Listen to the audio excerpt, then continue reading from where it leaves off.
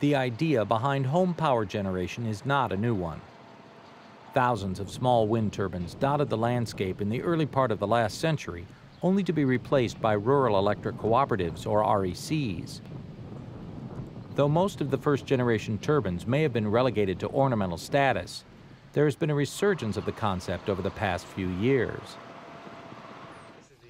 For John Clow of rural Nevada, Iowa, today signals the end of 8 months of research and 4 months of climbing over paperwork and construction hurdles. I can't believe it at this point.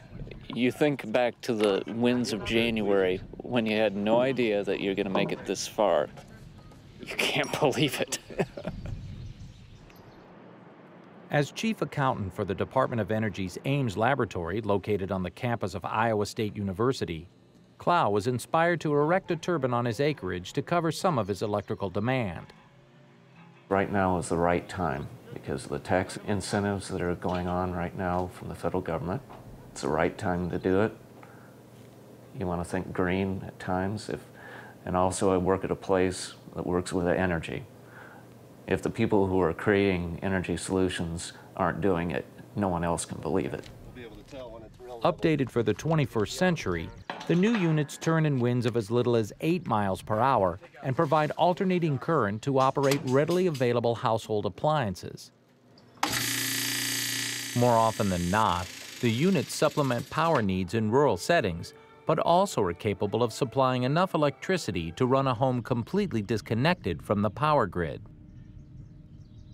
After learning the price of his electricity was going to increase this year, Clow knew the $17,000 he paid for the 1.8 kilowatt turbine was a good idea. Several states offer incentives for renewable energy investment, and Clow will be taking advantage of the federal government's 30% tax credit. For a person who's out in a rural situation who has a little higher electrical bills, it makes sense at this time.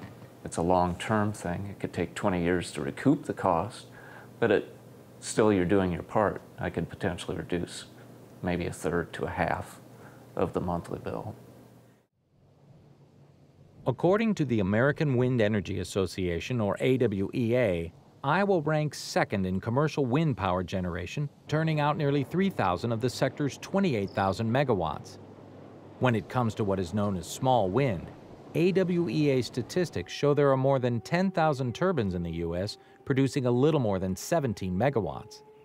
More than 90% of the units are grid-connected like Clow's.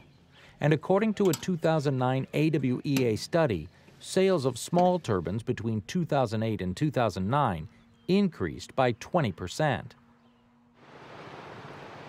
65 miles to the southwest, another small wind user is already taking advantage of the savings. Roy Jobst put up a wind turbine on his rural Earlham, Iowa farm where his auto repair business and house share property.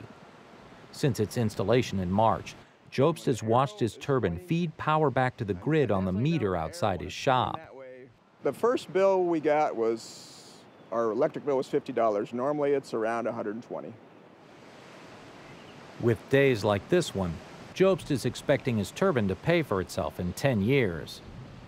Everybody's going green, this is a coming thing down the road, and wind energy basically, is free. All you do is pay for the original investment, and, from there on, it's money in the bank. Both Jobst and Clow are customers of small wind vendor James McCain. McCain became interested in helping Iowans generate their own green power after receiving his 2-year degree in 2007. Instead of investing in 2 more years of higher education, he decided to fulfill his dream by opening Innovative Kinetics. I was looking for people in this industry, and I realized there was nobody in 200 miles doing what I do. So it was really kind of passion and just chance that drove me to this spot. And it was really a way for me to quit complaining about what was going on and actually do something about the problems. From his Des Moines, Iowa-based business, McCain specializes in sales and installation of small-scale wind turbines, solar power arrays, and biodiesel distillation units.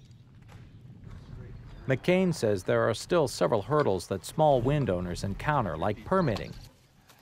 Because the turbines are mounted on towers over 50 feet tall, Jobst & Clough paid $1,000 for the proper county zoning and construction permits.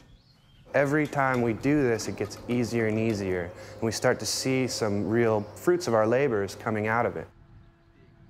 While working through the bureaucratic paperwork maze, both men had to get interconnection agreements with their local power providers. Clough's provider is Consumers Energy, an REC with 5,000 members in 5 central Iowa counties. Hardly a week goes by that we don't get 3 or 4 phone calls about wind turbines. These aren't farmers that have a bunch of land they want to lease to a wind farm.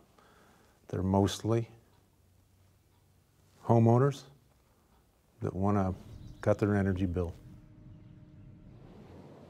In the past, power companies have had a reputation of balking at the purchase of more expensive so-called renewable energy. But officials at Consumers were more than willing to honor requests made by their members. I think probably for most utilities it is a change of mind. As time has gone by, you realize that, hey, this is the way it's going to go.